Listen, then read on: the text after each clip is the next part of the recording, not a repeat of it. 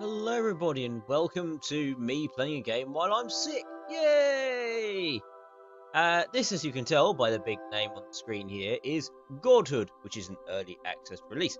So, you know, it's not 100% complete, stuff will change, but it's out there. It's out there now.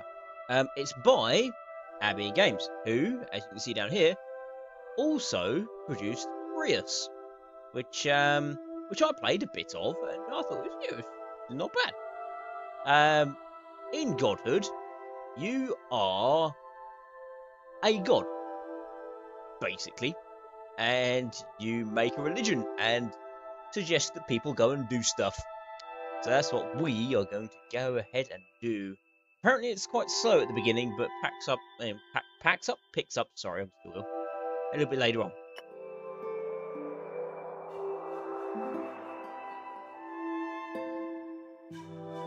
As you see, I mucked around a little bit with doing this, so all my sliders are at the bottom. I am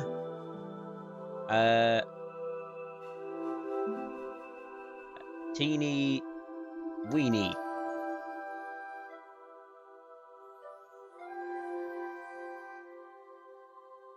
Let me put a hyphen in there. There you are. Teeny weeny. There we go. Because this game very seems to be based in South America, from what I can see. Because well, you'll see later. Our religion is called ambiguity, and worshippers are people. I shall be a male god and neutral. So the people worship Teeny Weeny, god of ambiguity, with simple fervour. Yes. Let's quickly design what Teeny Weeny looked like. And there you go. There is Teeny Weeny, the mesoamerican giant crocodile fish snake. Let it be known that Teeny Weeny does live in ambiguity.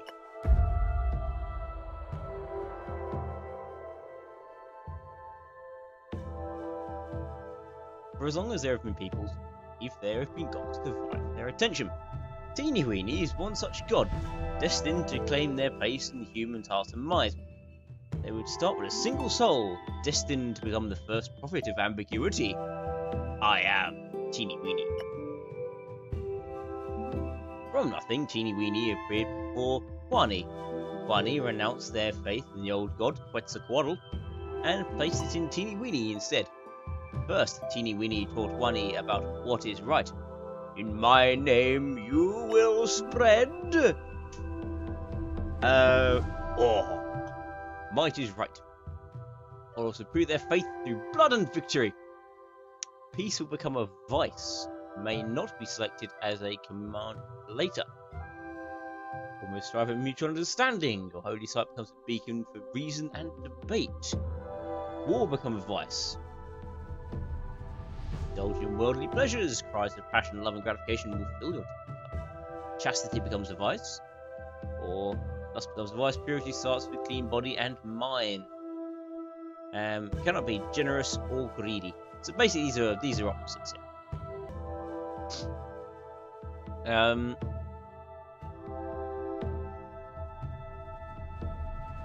I'll probably go for peace. Teeny Weeny, god of ambiguity, he likes stuff to be pretty calm. You know, it's cool and calm. We want peace.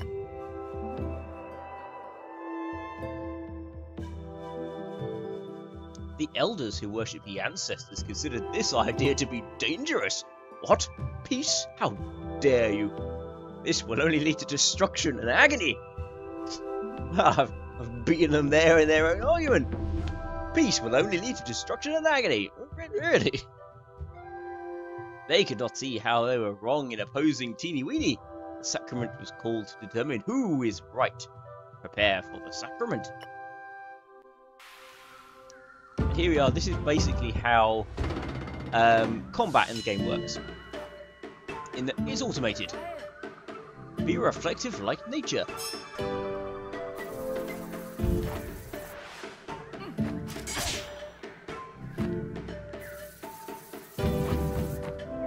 And what?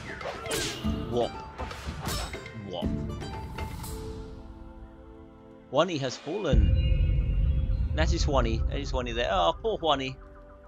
Your disciples grow more experience through getting beaten up. Yes, yes they do. So yeah, it's all automated, this bit here. As you see, everyone here is very happy. All the followers of Quetzalcoatl are very happy. And all the followers of Teeny Weeny are not. The elders are resolute in their judgment. Juani and a few followers were banished from the old city. Before leaving, Juani prophesied that one day Teeny Weeny would come back and conquer the old city with peace. One day we will return. Juani continued to travel for days with the exiled. People were growing tired and hopeless. Finally, on fertile and lush terrace, Teeny Weeny spoke again. This shall be Teeny Weeny's holy site. A new religion is founded in my name. There we go. I am also the sun. Hello, Juani. Can I do anything with you? No, I can't. I have the control down here. Command, job. I can't really do anything else. This would be my site. The higher this faith, better performance. I will command Juani to build a campsite, basically. Build the holy center. Adds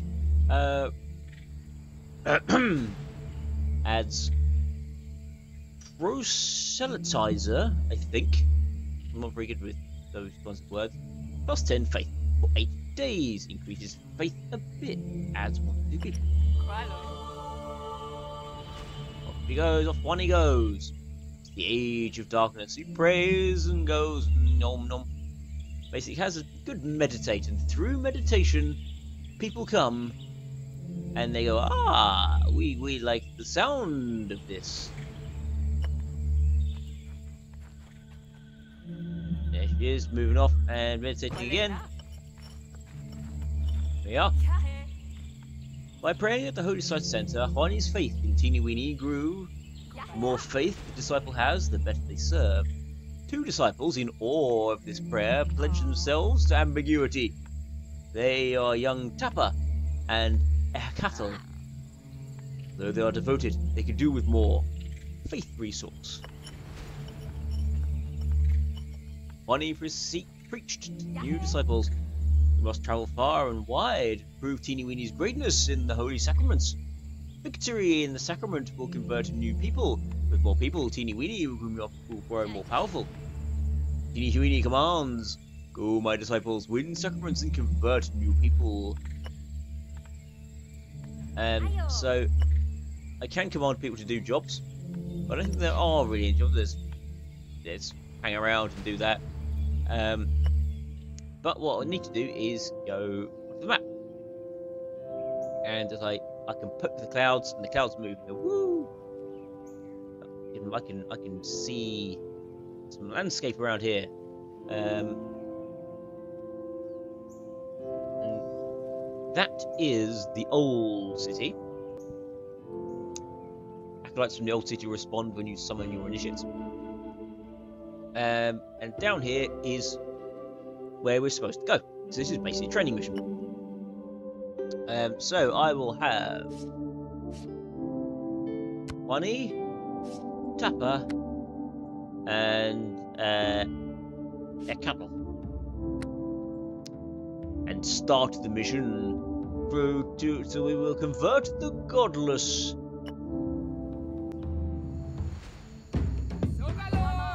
The prophecy has foretold. We are not looking for trouble. And to prove we are not looking for trouble, we will just beat the snot out of you. The unguided. Aha, we defy you! Ambiguity's turn again. Yeah. Pagan Songsmith has been persuaded. Your disciples grow more experienced. So Tupper and Cattle have got classes unlocked, so I can now choose what they are. So Tupper, what's she best at? She's got high devotion. Everything else is fairly average. Favoured Ambassador, Smite Sword, and Druid. Resist design weak against Dark. Resist ancestral nature. Resists life, but weak against Divine. Has the Duck Totem. Yeah. But yeah, fairly average all round. So nature represents the four truths, wildlife, and the elements. Let's go with the Druid, I think, maybe. Smite Sword, I could. Ambassador, I mean, shit, that's funny. Ambassador. Others can take anything down here I want. None of them seem to be heavy on devotion. So yes, Tupper. Ah, this is just rotating through. Okay, there we are. There's the various different ones for me. Druid, yes. Deal. Boosts everyone's morale armor at the start of Sacrament. Deals nature and morale damage while increasing morale armor. Deals nature and morale damage. Deals nature and morale damage. Okay, that's fine. Important stats, knowledge and devotion. Excellent, because I am good at devotion. You will be a druid now. And a cattle. You have devotion and knowledge. So again, a druid would be the best for you, really. So I may just have to have two druids. Might and health and cunning are all low. Unless there's anything else that's good with devotion. Devotion, charisma, zealot.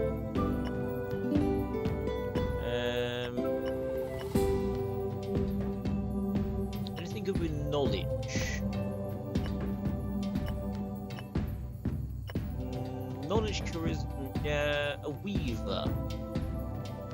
Weaver's speed, spread your will through dreams and visions. I mean, she's slightly better. I mean, that would be, if I wanted to min-max, then I'd say, yeah, druid would be better for her. But I'll go.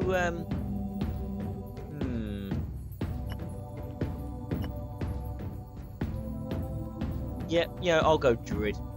Two druids. There we go. Embrace the convert. Your disciples have overcome the obstacle before them. They return home victorious.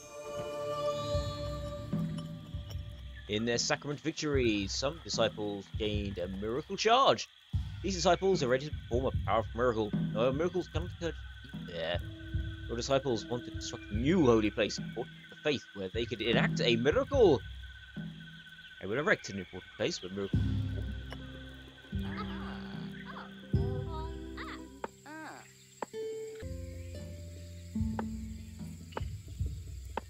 So, miracle building. Okay, so this is basically the same thing. Miracle building, alright. Now, what can we do? A herder's hut, storytelling circle, market, lodge, prayer site, meditation site, tavern, and farmland. Well, I think in the spirit of ambiguity and everything, I think I'll go with a meditation site. See, miracle revelation. Miracle revelation mostly raises knowledge, increasing your chance to get lucky with moral attacks.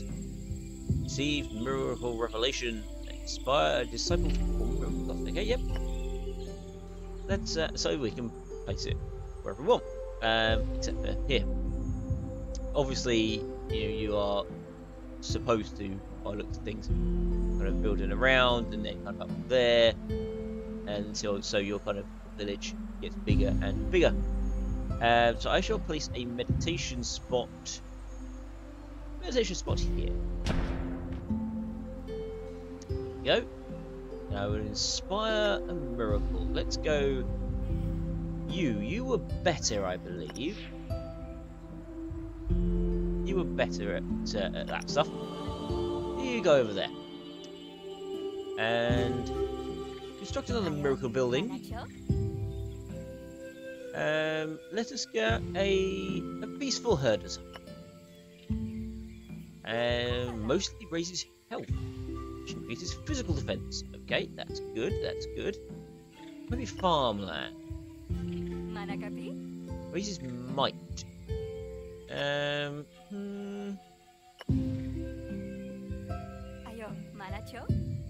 Let's get some farmlands going. And I should place the farmland. Oh, that's a big spot for farmland, isn't it? Those farmland would have to be large. Farmland can go right. Maybe we'd like to place it further out, but no, farmland can go there.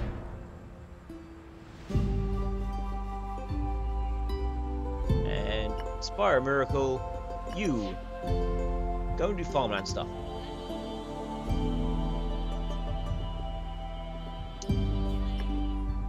Meanwhile, Funny, you can just do the standard stuff down there. Here we go.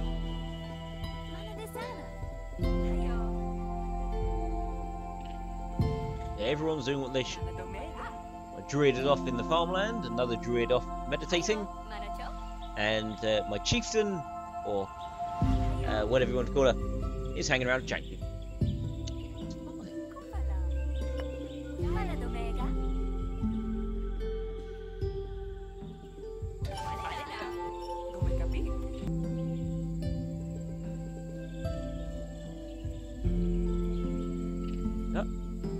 As Ekapel was meditating on Teeny Weenie's will, a moment of revelation struck.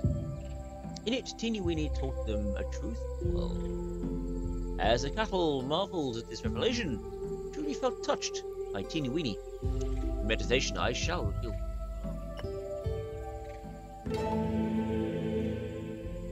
Yes, performed miracles. Blessed be Ekapel. So we've got the marvel of growth. Tapa blessed the lands in Teeny Weenie's name. However, half the harvest was lost due to his short drought.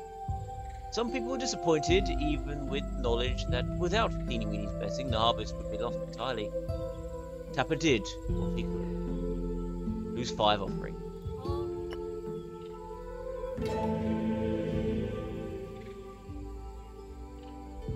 Gained wisdom, and so rightly too, blessed be Tapa.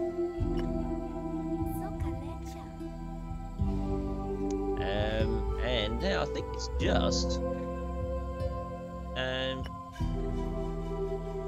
no, I don't have any miracles. I suppose I can just go back to the world map and see if I can get someone else. Let's see. 10 people. Blesses a relic. And nothing down there by the looks of it. Alright, well let's just go have a word with these people over here, see what they're like, the godless. My disciple and my 2 druids set off. Act like 2, chieftain 5. Yep. We bring peace here. Begone with peace. Be reflective like nature indeed.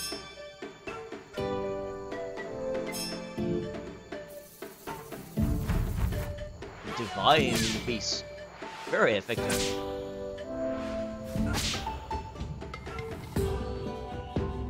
Behold the power of druidism. Skeptic fighters have been persuaded. I have gained a miracle charge for money. Look at the magnificence there. of the flying crocodile snake fish. It is teeny weeny. Yeah, overcome obstacles. Cool. Embrace the converts. More people turn up. And I now have a new miracle charge. Now, I'm going to have a check on the best stats. So, might.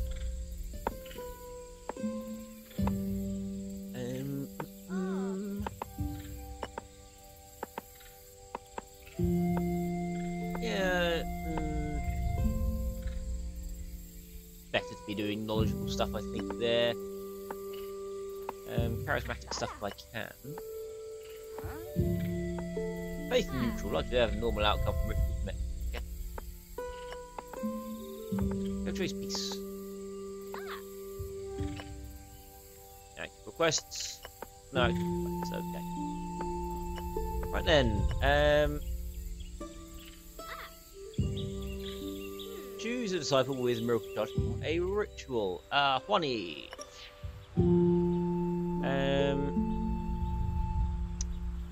You do not enough offering. You do anything else? No, you can't. Okay. Don't have enough offerings. Never mind. Guess we have to find some more. So off we pop again. Let's pop over to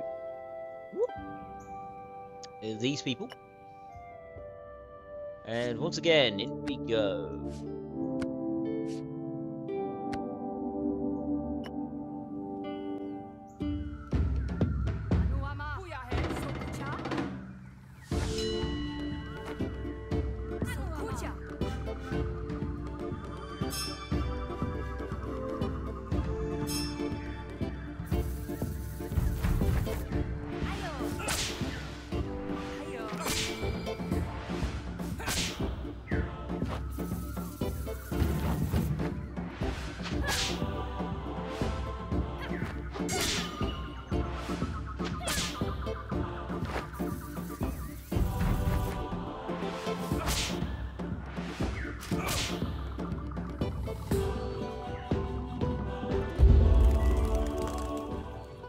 Yay! And we got a miracle charge.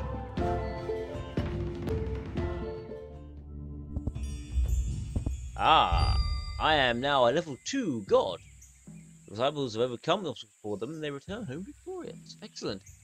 I have leveled up as a flying gator snakefish.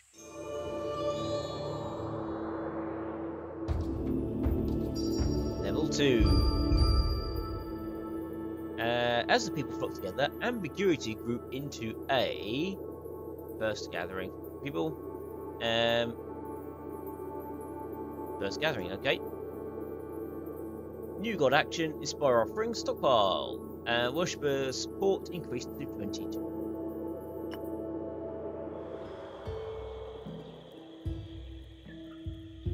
Bless a common relic. Let's have do it ancestral relic. They do cool things to devotees. There's a couple. Chances on nature relics.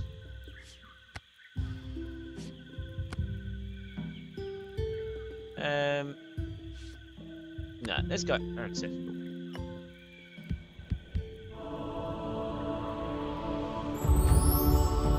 We've got a piece of flint.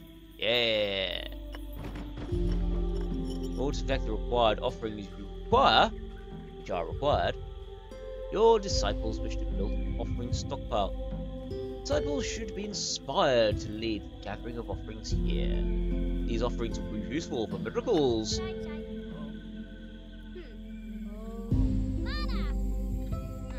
Right, let's stockpile. Let's stick it over here. Yeah, okay, fair enough. Just looking at where that kind of looks like a bit of a road, where that gate is. There we go. Inspire miracle. Juani. You do anything? Not enough offerings. Not enough offerings. No. Okay.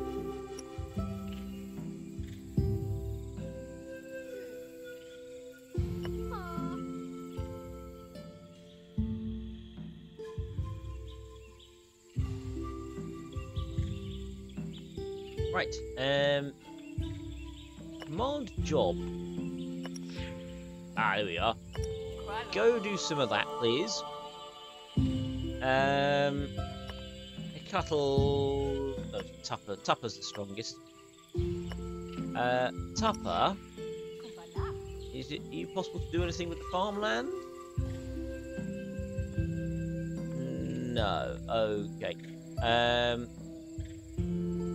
Do a bit of faith increasing, please, Tupper. Cattle, I don't think I can get you to do anything really. You can help out over here.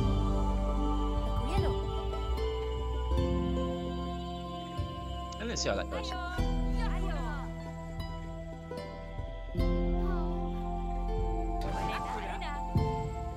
Yeah, works passionately and obediently. Which means I now have enough to do rituals again. So,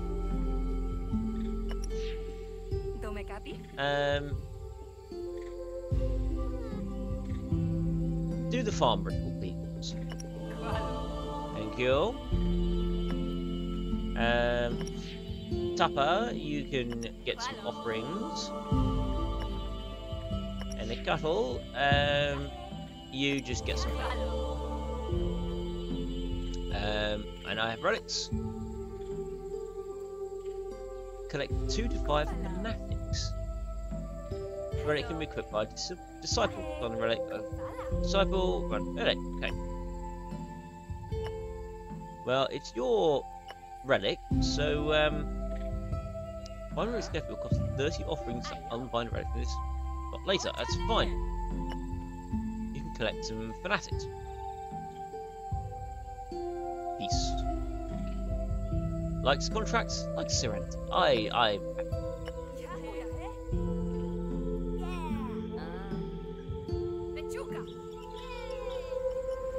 Several people have travelled to the holy site, eager to become your next disciples.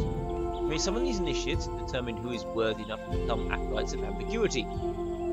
Each disciple requires a multiple worshipper support. Take care when making your selection. Teeny weeny commands. Summon these initiates.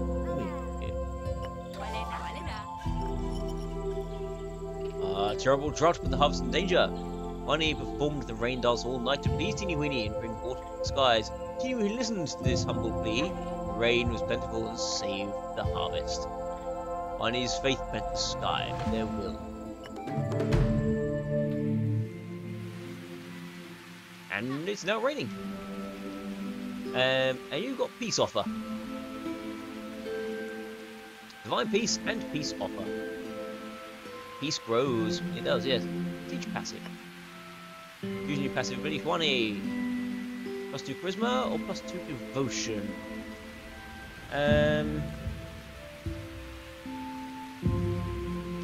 Now that, let's put devotion up. Why not? Blessed be 1E. Now raining, but it's good rain because it makes the crop grow and people work. Summon initiates from the faithful pilgrims.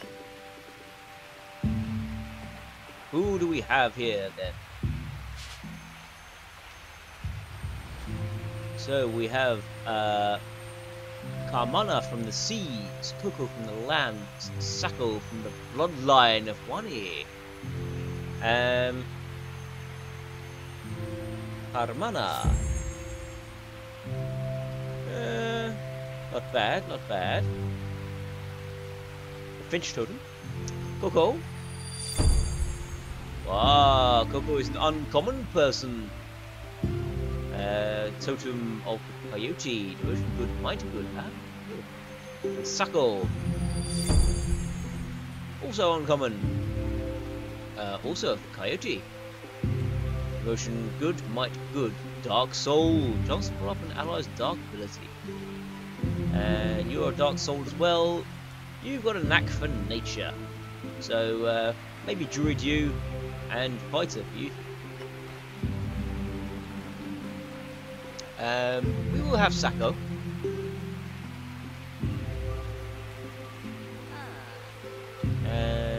First, dismiss disciple to prevent disciple spots or worshipper support. Oh, I've got that fine there. We've got Bloodline of the Prophet, plus 10 faith. He's just got higher abilities. Initiate that disciple. Now, our mana will cost 4. Just get me in there.